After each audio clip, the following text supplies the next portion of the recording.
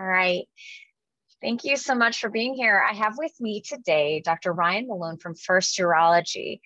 He's going to help us a little bit understand how to use Microgen DX microbiome testing in a clinical context. So Dr. Malone, thank you again for joining us today. Thank you. You said earlier to me that you've been using microgen testing for about 3.5 years in your practice. What sort of prompted you to consider trying something new like this in your practice? The genesis with our practice was the inability with outpatient urine culture testing to get any data about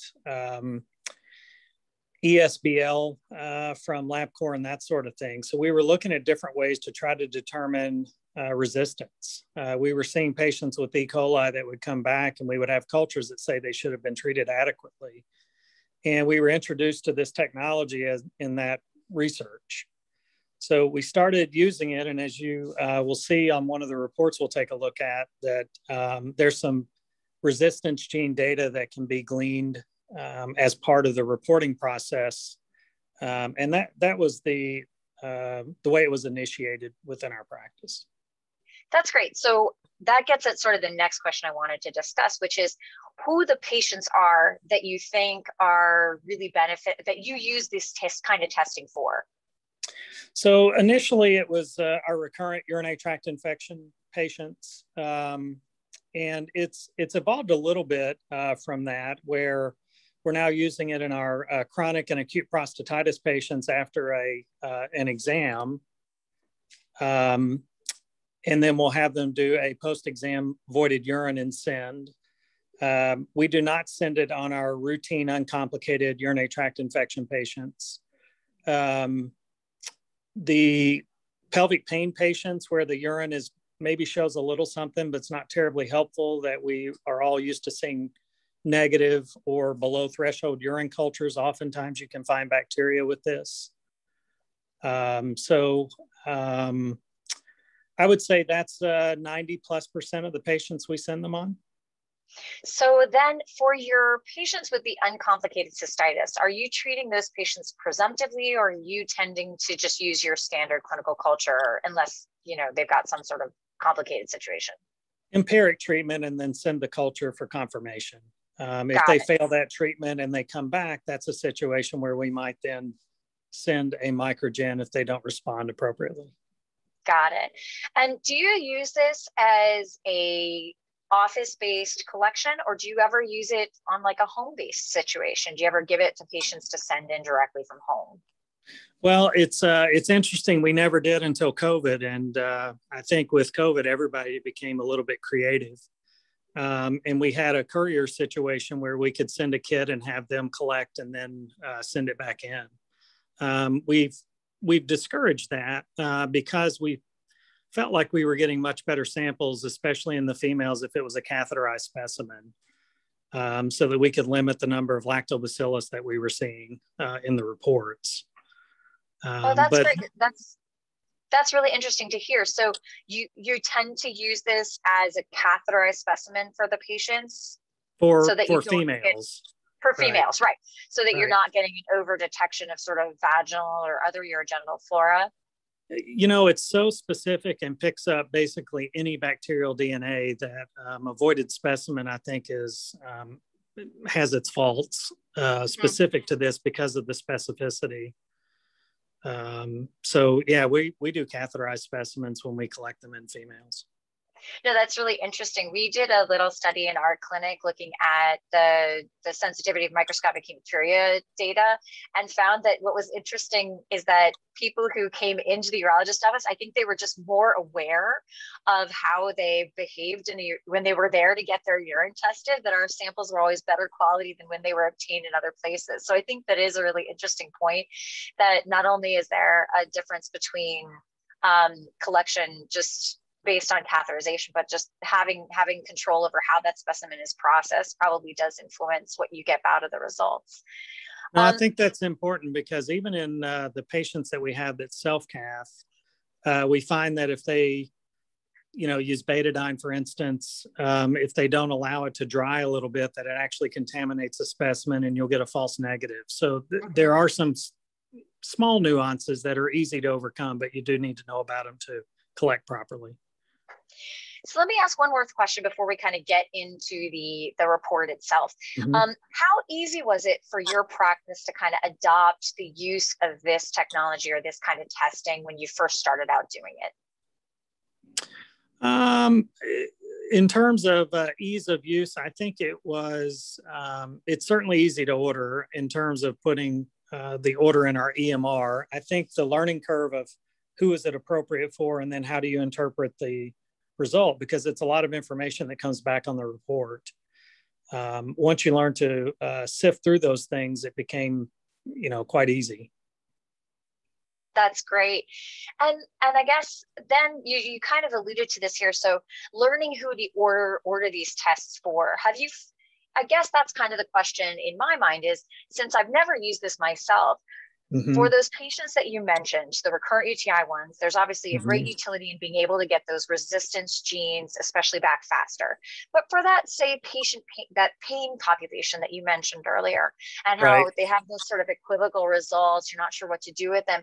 What's sort of your, it doesn't have to be data driven, but what's your sort of gestalt of how that's worked out for you in treating that patient population using microbiome sort of directed therapy in that group of patients? So it's actually been really interesting, and in a, I guess, lazy or busy private practice, I haven't compiled the data, but it seems that when a pelvic pain patient comes in and I don't know that answer, I look for it, because if they come in with pelvic pain and it's infection related, I'm going down a different path than if I have a negative microbiome data. I know that I'm not chasing the right thing to try to treat them. So, a patient who comes in labeled with interstitial cystitis, they may or may not have that. And I rely on this test heavily as an initial screening tool to tell me which path to go to try to help them. So it's actually more of a decision tree kind of a point for you to say, if a patient who's, clinical culture negative, but they still have these symptoms that feel kind of like infection, if the microbiome or the microgen DX test comes back negative, you're saying, no, we got to go other ways. If it comes back positive, then you'll go down that path of trying to treat the potential infectious involvement here. Try to sterilize them and see if that is the source of their pain. Correct. Got it. Does the same go for the... Sorry, go ahead. I was going to say, sometimes it's important to be able to prove that to the patient as well, because they have a trouble accepting that they don't have recurrent infections. And how about the prostatitis patients? Is it sort of a similar pathway for you, or is that different? I would say it's similar. I guess I don't have any comparison in the prostate population of patients to where I don't know what a false negative rate is after an exam and avoided specimen for a microgen. I feel very comfortable when it's positive. When it's negative, I think, if we try the usual suspects, it might be worth rechecking it at some point along the pathway if they're not responding appropriately. Mm-hmm. That's great. Let's take a look at a sample test report that maybe you can take us through sort of what you're looking at. All right. Can you see there's sort of a... Yes. All right, so I'm looking at this level 2 report, and we have a couple different areas that are labeled with some numbers. I think that'll maybe help us go through some things. So the first thing that you mentioned was, you started using this test based on the ability to detect some resistance genes. So we kind of see that at the top. There are a bunch of these resistance genes listed. How do you use that information? Well, so the way that the information works on the bacteria that are listed in labeled 3A and 3B, it's not the traditional technology where the bacteria are tested against a specific antibiotic. They rather look at a cataloged historical data of that bacteria and what it should respond to. They then look at what resistance genes are present in the urine specimen, and we eliminate those antibiotics as choices for treating this particular group of bacteria. The pool of bacteria, the community of bacteria that are there can share those resistance genes. So if you have an E. coli, for instance, that is historically sensitive, in this case to methicillin, but maybe the enterococcus is methicillin resistant, then there's a high likelihood that that resistance gene is passed among those bacteria. So you would not want to use methicillin as your sole choice in treating within this particular specimen. So you use it as a sort of a global collaborative view instead of each individual line. Maybe the best thing to do is to ask you, when you get this report, what do you look at first, and how do you sort of go through the data you see here? Yeah, so what I look at, number one, is the number of bacteria. And then I look to see if it looks like it's loaded with typical contaminants, such as if the first two were different species of lactobacillus, I would question the collection method. And look back at the chart and see if that seems likely. I then would scroll over to the antibiotic choices. And one of the things that Microgen has done over time with their level 2 report, if you see on the very far right, excuse me, on the very far right, there are some grayed out boxes. And antibiotics that are listed in red, those are the ones that correlate to the resistance genes. So I eliminate those as choices to treat these bacteria. So of the ones that are in the white columns, I would then choose, we've made it a policy within our practice that we don't like to treat with more than 2 antibiotics at a given time. Okay. And microbiologically, after discussing with some of my microbiology colleagues, the rationale for this, if you break up the community of bacteria, they're often symbiotic. So if you can eliminate the top players, often the lower percentage or lower represented bacteria won't survive.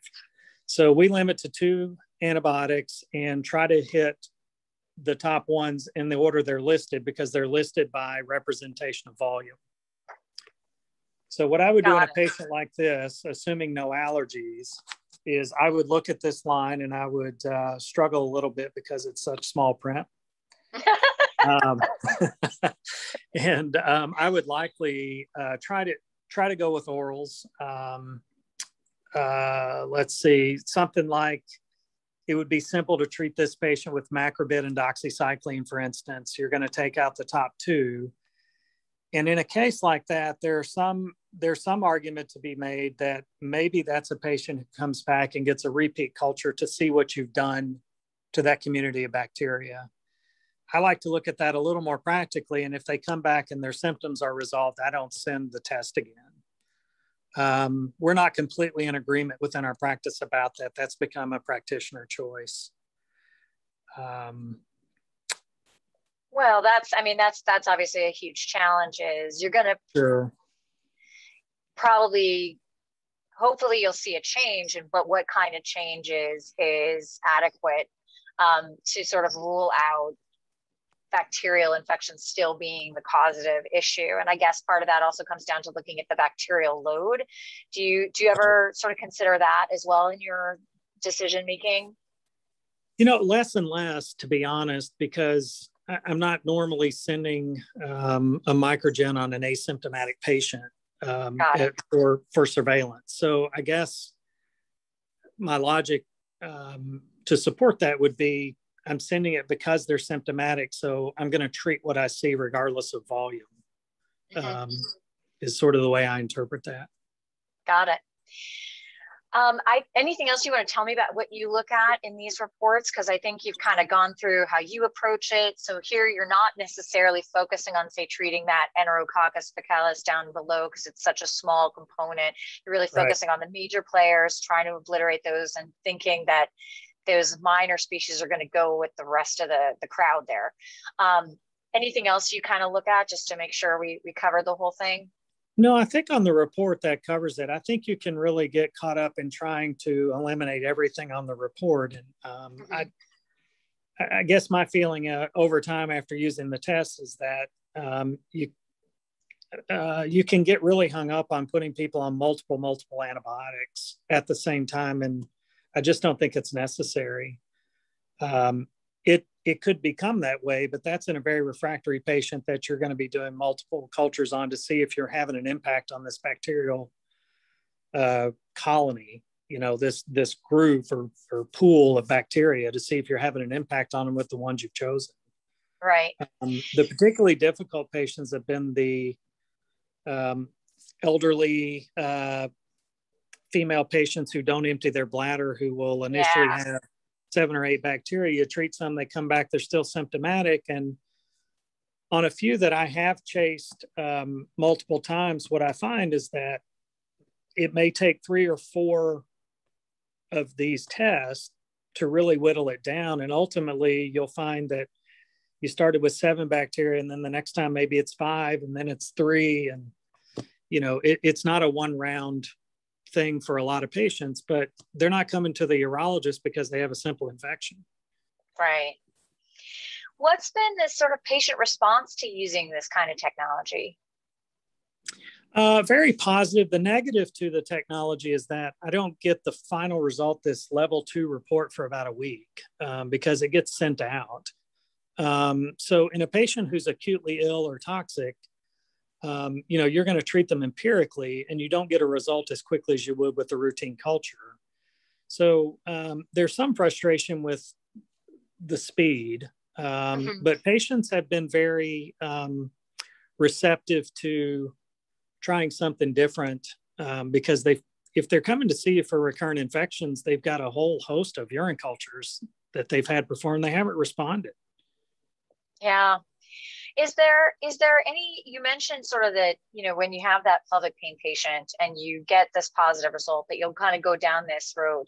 Is there any point at which you sort of abandon this as a strategy and start thinking about other approaches, or are you really trying to get this more sterilized? And if that's still not helping, then you can kind of figure out that it's not this. Well, what's interesting is a number of patients, again, I can't quote you percentages, but patients who come in with recurrent urinary tract infections, and I'll send one of these and it's negative and they're symptomatic. It's actually sort of the opposite, where I then start going down the path of treating their pelvic pain and not chasing infection, and say, look, I understand you have symptoms, but it's not infection causing it. So it's sometimes a great way to kind of help patients kind of accept, I guess, that some of their symptoms may not be due to infections, and we need to follow some other approaches. Right. That's great. Thank you so much for your time. This is really helpful. I've learned so much, and I'm so excited to continue to see how the technology evolves. I'm curious. I think that probably the timing issue that you spoke about may get better as the technology gets better and the testing gets more expansive. So I'll be excited to see that also improving in the future. Thank you again for your time. It was really wonderful to speak with you today. No, thank you.